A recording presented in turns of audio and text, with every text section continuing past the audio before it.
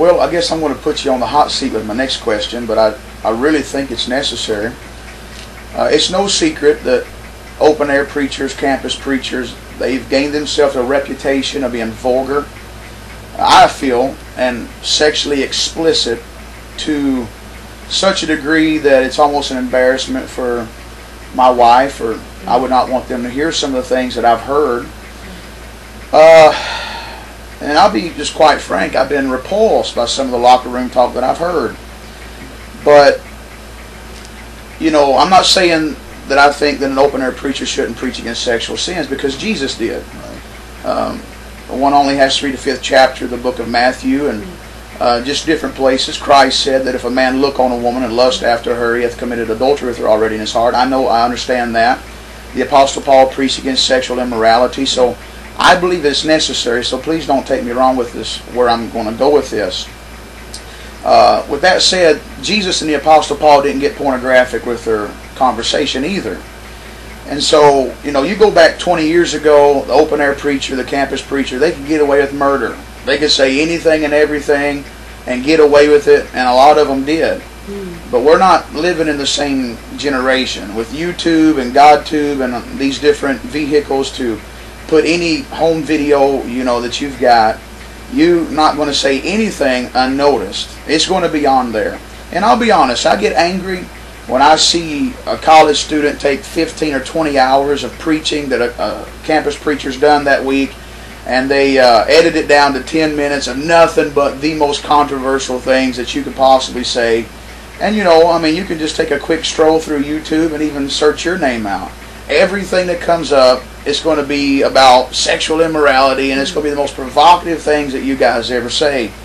And that bothers me, and it misrepresents a lot of open-air preachers.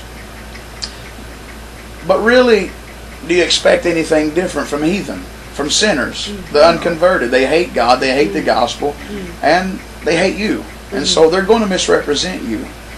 So I guess this here's where I'll direct the question to you, Brother Armstrong. Some time ago, I was viewing one of the videos that a college student had made concerning you, and I'll be quite honest, the things that I heard you say shocked me. And as a pastor, it bothered me. Now, it was earlier in the year, somewhere in January. But now the reason it shocked me was because you and I, we've been together a lot preaching. We preached the St. Pete Pride Parade, Shane Parade, whatever you want to call it. We've preached the Mons Venus. We've been to Plant City and preached, you know, just street preaching out there at the barbershop, and numerous times in Ybor City, the castle. We've been attacked together. We've shielded each other and protected each other. So it's not just been a one-time thing, Brother Armstrong. I know you guys. We've preached many times. I've never heard you use the type of dialogue that I heard on that video. And it bothered me, just to be honest with you. But then when I've spent as much time with you as I have, and I've not heard these sort of things, I mean, yes, you've preached against sexual immorality, and those sort of issues, and I have no problem with that. I think in this sex-soaked, you know, society we live in, you've got to preach against sexual sins. But I guess what I'm saying is it appears to me that there's been a change in perhaps your dialogue. I mean, you still preach against sexual sins, of course, but I haven't heard you use that explicit dialogue as you were on those videos. And so my question is, have you changed your dialogue?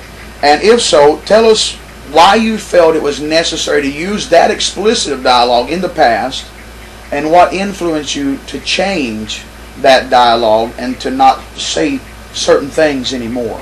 Okay. Well, first off,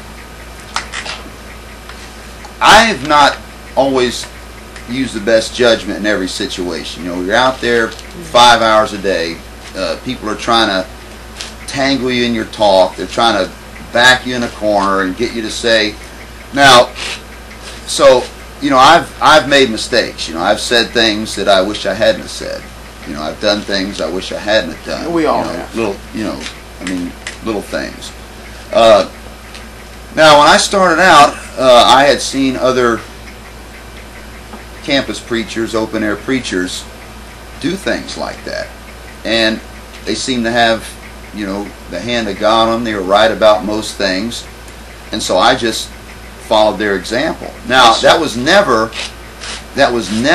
a staple of my It was never an emphasis or anything. It wasn't something that I would, you know, make it a main point or just use it as a subject to preach on all the time or whatever. Right. But you know, with the society, it sure appears that way with the YouTube, you know, and the way they are. So. With the society that we live in, and all this confusion over gender, transgender, homosexuals, yeah, you know, and sexual acts and stuff like this.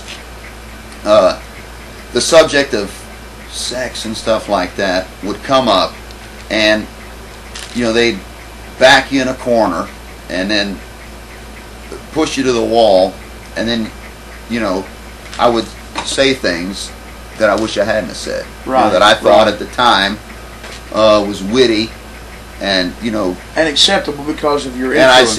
And I had seen other campus preachers do it. Okay, you know, and so I figured, but you know, and not only with that, but there's been a lot of things that I've opened my eyes that you got to be real careful about following everything that other people do. Yeah.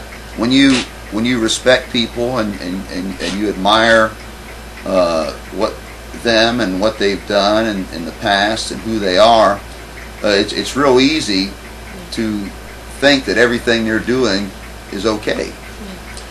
Now, so it never was an emphasis or anything like that.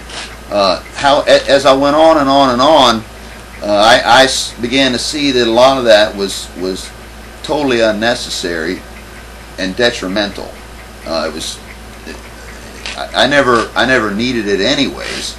I just did it because I saw other people do it. Right. Well, I appreciate your honesty on that.